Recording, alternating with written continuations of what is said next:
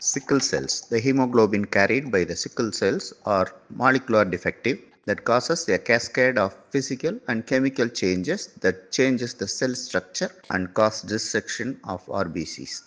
The hemoglobin S causes the cell crescent, polyleaf or needle-like or sickle shape. The rigid hemoglobin fibers causes rigid and stiff and make them hemolyze within 10 to 20 days of their lifespan. The sickle cells sticky so they adhere to vessel walls. Lab diagnosis.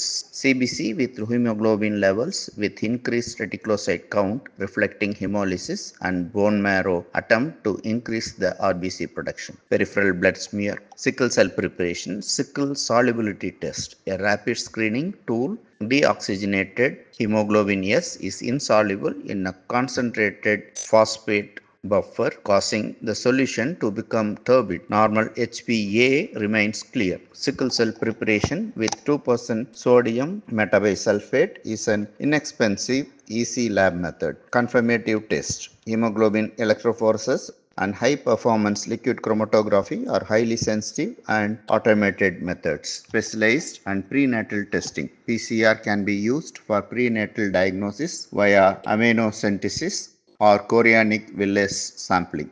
Isoelectric focusing is used to screen the newborns.